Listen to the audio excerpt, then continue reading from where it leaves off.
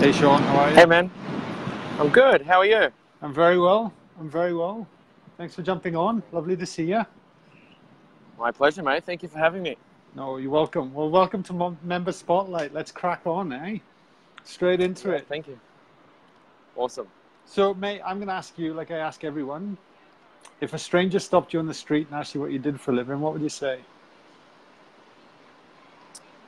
I would say that I'm a fitness business owner whose main purpose is to motivate people, inspire people, and give them the tools for success, no matter what part of their life they need those tools for. Yeah, beautiful, beautiful. And I've seen you in action firsthand as I've gotten to know you over the last, well, it's been over 12 months now, isn't it? Even longer, probably more 18 months. Yeah, it was when you started Let It In. So that was when we introduced ourselves to each other. Yeah. So Yeah. whenever that started, that's when we met. Yeah, I know. Was it the pilot course you jumped on all that time ago? That's right. Yeah, it was. yeah. It was. I still remember the first thing I had an interaction with you when I ordered juggling balls. Yeah. Fantastic. So, mate, my first question is, and I like to ask for the members, you know, with everyone listening as well, what led you to make the decision in the first place to join Let It In and give it a crack? A few years ago, my best mate purchased some meditation tracks for me for my birthday, and I went and bought some headphones, and I was getting into that. But I was walking up to the hill and meditating. But as I was going through that process, I was kind of leaving each meditation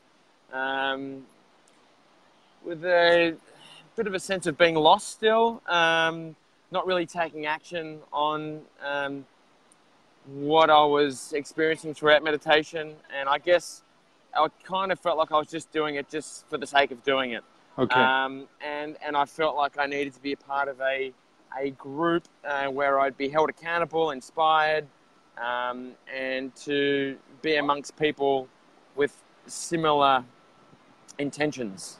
Yeah, fair enough. And a question I'm curious to know about, because I'm always interested to know people's perspectives around this as well, is what do you think was leading you to meditation in the first place? Like, and how has your relationship changed with meditation from when you first started to where you're at now with it? At first, my reason for meditating at first was really because I'd heard so much about meditation, and I've always been looking to become a better person, or to become more aware of my thoughts, and to kind of master my thoughts, or get on top of my thoughts, and to maintain a positive mindset. Throughout my journey, particularly with the Let It In group and your meditations, and Joe Dispenza's meditations and Petra's meditations, I've had a feeling of being an observer. I've now got the ability to notice thoughts, not label them, not judge myself, but just to see a thought come in.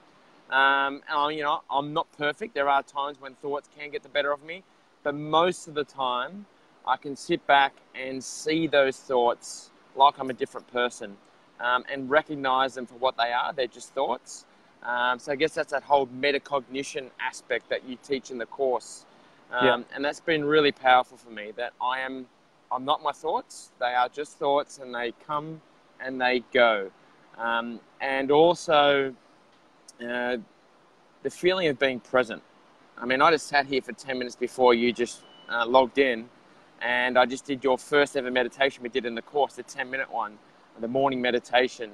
And I'm sitting in the middle of Darling Harvest. There's lots going on around me, but at one stage there, I could just feel the wind on my face, and I could just feel the feeling in my throat, and I knew that I was just completely present. I couldn't hear anything else around me, and I knew that I was well and truly in the moment. Yeah. And that's a special feeling. It is, and especially one that if we're not familiar with it, we don't know where to go and navigate to get to the end result. Like it's fair to say, I think, over the period of time, you've had some shifts since, you know, over the time with Let It In over the last 18 months. You know, you've been involved in the intention. You left the group as well, and then you came back. And I'm intrigued to know what your relationship has been with this work over that 18 months, because I know it can get a little bit frustrating and we all have challenges, but at the same time, I find that the work is where the work is at. Like, even though, you know, sometimes we want our circumstances to change, but the only thing we actually can navigate and control is the way our relationship to circumstances. And then the circumstances slowly start to change over time. And I guess I only raise that because I think your interpretation of the work has definitely changed from the moment you started to where you're at right now, 18 months later. So I don't know if there's a question in there, but can you explain that to me? Well, I'll start from before I joined the group. I'm a business owner. I'm a fitness business owner, so I'm always looking for self-improvement. I've spent a lot of money over the years on employing business coaches, counselors, other sorts of coaches which have different labels. I'm not sure what their label is, but you know, that come at a hefty price. One was $3,500 a month. One was $250 per session, working with him once a week. But coming into a group and paying $40 a month, which is fantastic value to start off with. But the feeling that you get from working inside a group of people that all have your best interests at heart and have similar challenges in their own lives, it's just a great start. You don't feel like you're expected to pay huge amounts of money for a limited amount of time with somebody. I mean, you know, I was spending an hour on a phone call with a business coach. I was spending an hour face-to-face with another coach. I was spending an hour at a time with a counsellor. But having access to a group that are there for you 24/7, that you can reach out and ask a question, you know, that's invaluable. It's you know, you're a part of a tribe. It's awesome. In fact, to the point where I went to rejoin a local gym recently that's $20 a week, and they were contacting me to see if I would come back, and I said no. I've joined this group, and this is what I need. It's a crew of people that I'm a part of now. But over that time, you know, listening to other people's experiences, watching other people's journeys, being involved with, you know, your loyal crew like Rhoda and Duncan and Annie, Wendy, Belinda, all those people. I hope I haven't missed anybody, but you know, all those people. It's that feeling you get, the feeling of loyalty, feeling like you're a part of something, is so special, and it just encourages you to do the work in your own time. There's no pressure. You jump on an intention if you can. You jump on a meditation if you can. And the intention that we had not long ago, where you held it and it was focused around me, and it was to speak my truth. That was the message that I got from that. And you know, the more I reflect on that journey, and the more I reflect on that intention, speaking your truth for me has been something that I haven't done throughout my life. The fear of criticism, the fear of rejection, and whenever I do speak my truth, before I speak my truth, I do go back to that intention. And I only have positive results from that. I only have positive experiences when you do speak your truth. So I hope I'm not waffling here, but you know, the meditation component of it is almost like the baseline. Totally. And then things like speaking your truth, things like being present, things like focusing on what's best for you and what do you truly want, is all a result of being a part of this group. And it takes, thank you for sharing that, Sean, I appreciate it. And it takes courage to do that, because ultimately this work starts to reveal things within us. And I always look at it, there's a diamond within every single human being, you know, it's the essence of our soul, it's who we really are. But we live and condition ourselves in such a way that we forget what that actually looks like or don't even know.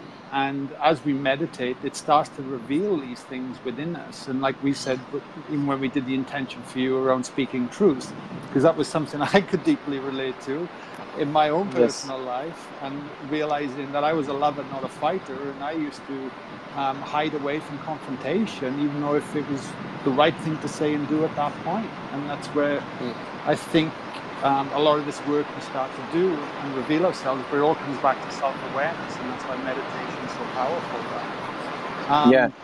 But it's like the dark night before the new dawn. Like when we start to really confront these things, it can be actually scary at first, and we don't know how other people can respond and be and behave. And it's a process. Like I know people come in to let it in thinking they're going to get a fix in 2 weeks, or just start meditating and that's the end point. And it's like, no. That's just the beginning.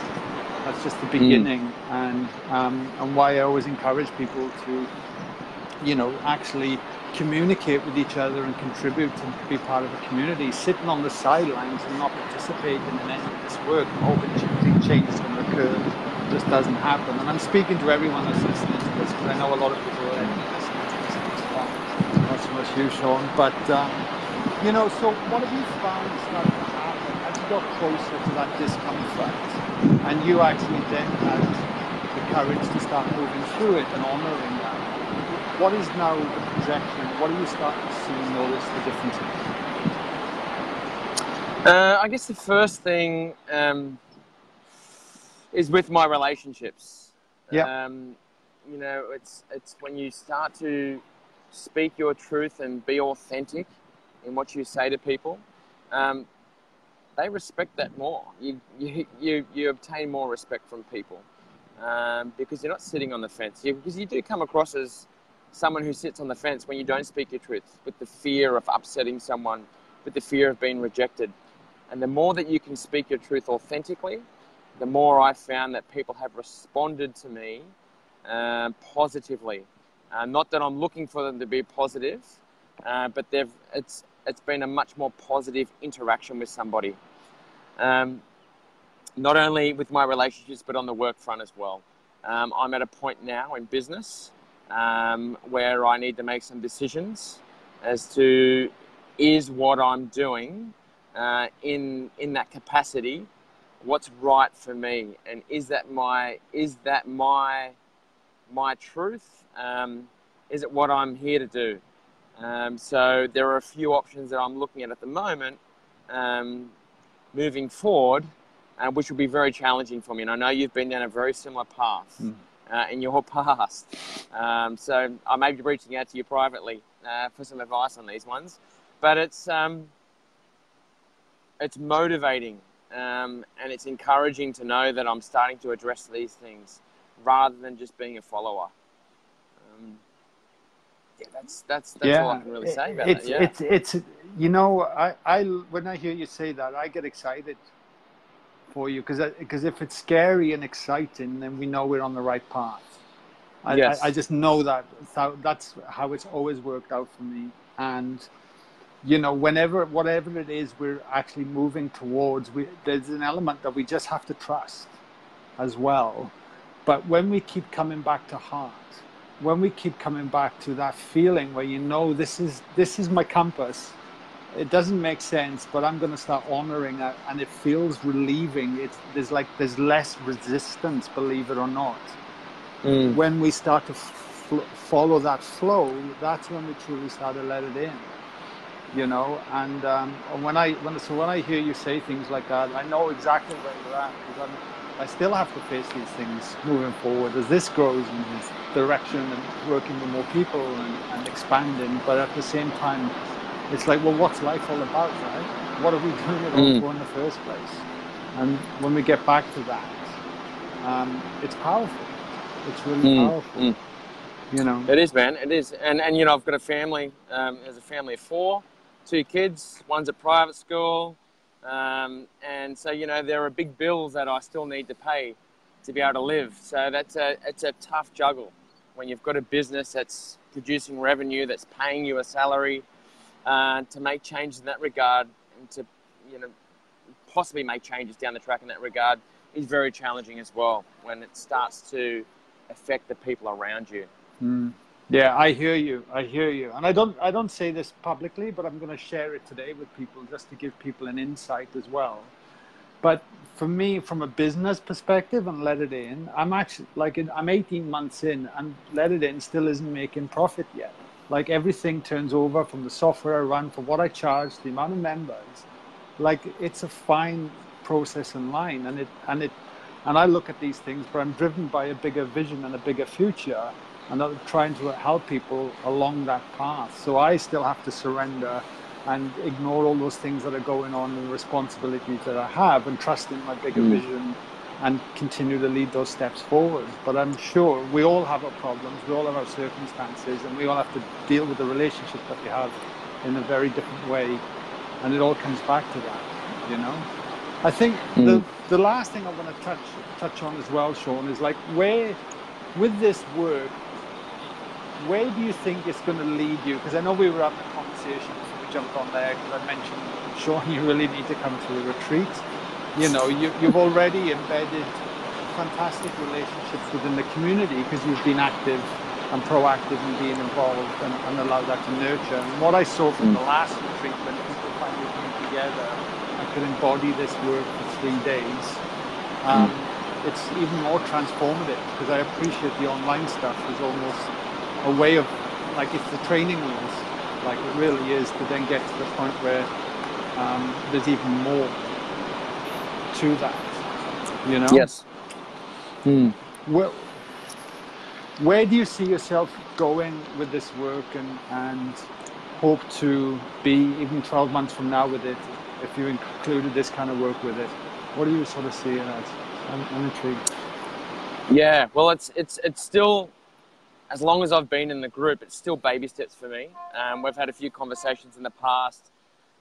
With my schedule, it's very hard for me to meditate first thing in the morning every day. So I'm finding chunks of time throughout the day at the moment to sit down and to be present and to meditate, even sometimes before bed. Yeah. Unfortunately, sometimes I fall asleep during those meditations. But baby steps for me moving forward, and getting to a point where I'm able to sit down for longer periods of time, or even more frequently throughout the day, and just being able to center myself, to become present, and to meditate, and to find that to be more of a natural exercise for me. And moving forward, really want to come to one of these retreats. Really want to make sure I invest time and money to come to one of these retreats, because I see this as something as beneficial as a family holiday, as beneficial as going away with my closest friends for a weekend. And I really want to put the time and the effort into that as well.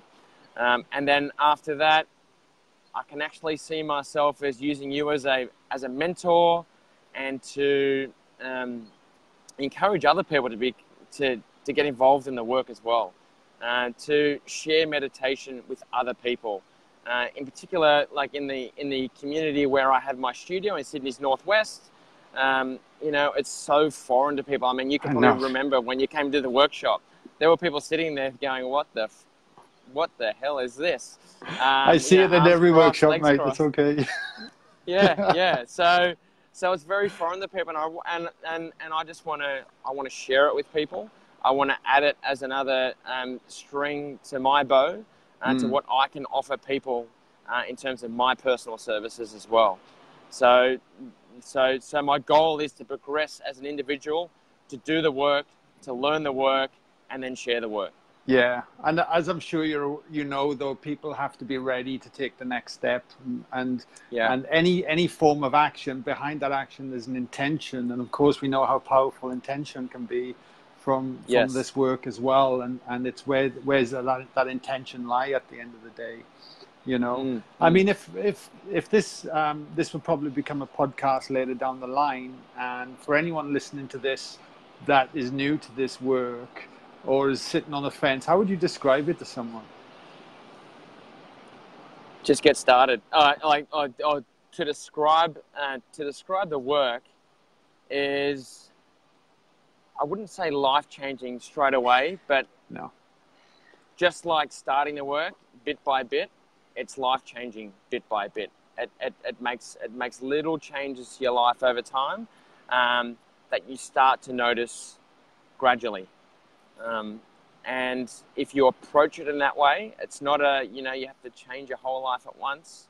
It's making little commitments over time and start to notice changes over time to your life, positive changes to your life. Yeah, beautiful. I often say it's like shining a torch in the shadows of yourself. And it can be a bit scary to look what's in there at first. But yes, the more we reveal them elements, the more we can let it go and move through it and move on. Mate, before we wrap this call up, is there anything else you'd like to add to all the listeners? We got new people coming in, we got regulars, and obviously we got guys that have been doing the work a long time. What would your last words of wisdom be, mate? Just embrace the community. Get involved in the lettered-in community. Be vulnerable. Be there for other people, because it's truly a community. It's a team. It's a tribe. And trust me, I've been involved with lots of communities over time. I've been involved with roundtables. I've been involved with football teams. All of the above. This is just a place where there's unconditional friendship, love, and support. So make the most of it. Hang in there. It's great value. And even when you feel yourself struggling to do the work, just stay with the group. Make a comment on the Facebook group. Reach out to Guy on the website, because it's the most positive and friendly group I've been involved with my whole life. Thank you. I really appreciate those kind words, mate. And I'll second that in the sense that I can only do so. There's only one of me at the moment still with Let It In. As the community grows and working and putting the content out and things, and ultimately at the end of the day, we have to action it ourselves. That it has to be an implementation. Nobody can do that except ourselves, whatever that is. You know what I mean? And sometimes we can get hard on ourselves for not implementing and getting caught up. But ultimately, at the end of the day, when the pain is great enough and there's nowhere else to turn, we then turn to this work. And I'm like, don't wait, just start, trust me, because it reveals so much about ourselves that we never even knew was possible.